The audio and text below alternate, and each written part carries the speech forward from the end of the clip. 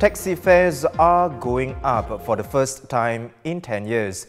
Leading taxi group ComfortDelGro announcing today that a flag-down fare for a standard cab like the Hyundai i40 will increase from $370 to $390. The hike will take effect at 6 a.m. on March 1st. Distance and time-based charges will also rise by 2 cents for normal taxis and 3 cents for limos. ComfortDelGro controls about 8,900 cabs or 60% of the entire taxi fleet in Singapore. Its fare adjustment is almost identical to the one it made in 2011. And just like in the past, the other 4 taxi operators are likely to follow the company's lead in raising fares. Senior transport correspondent Christopher Tan with more. Chris, raising the flag-down fare by 20 cents may not seem like a lot, but factoring in other increases like distance and time-based charges, would a passenger have to pay significantly more for a taxi ride? Well, it depends on what you deem by significant. I think for a 10 km ride, which is the benchmark, fares will go up by about 80 cents for off-peak and $1 or more for the same distance during peak period where there's a lot of waiting. So approximately that works out to be 8 to 10%, which is not a lot per se, but in the transportation sector, not insignificant either. Also considering in the last few years, other components of the fare has gone up. For instance, peak period has lengthened, and then you have the introduction of things like surge pricing. So this adds up, and it's not insignificant.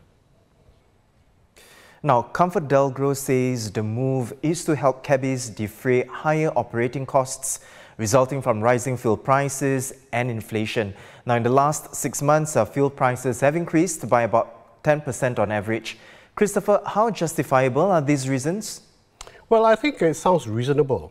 Pump prices have increased by quite a bit, but I can't think of a time when they actually lowered fares when pump prices fell. And looking at the big picture, a price increase, a fare increase is always double-edged, especially now when there are a lot of alternatives, like the private hire.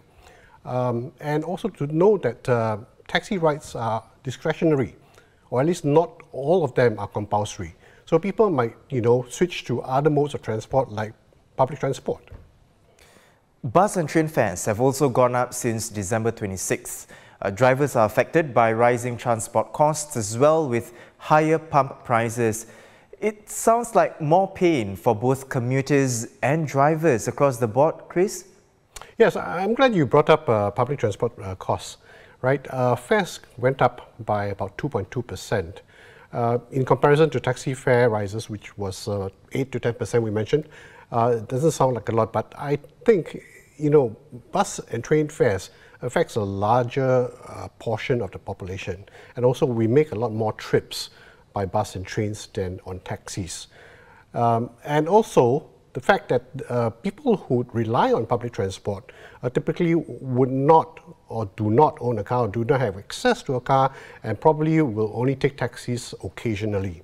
So 2.2% versus 8 to 10% may seem like disproportionate, but I think if it adds up, because the sheer number of trips that we make by bus and train each day, the cost actually might be more than 2.2%. And regarding pump prices for drivers, right, I think for most drivers, in comparison to the price they pay for the car and the other running costs like parking, insurance, pump price increase, it's not a lot.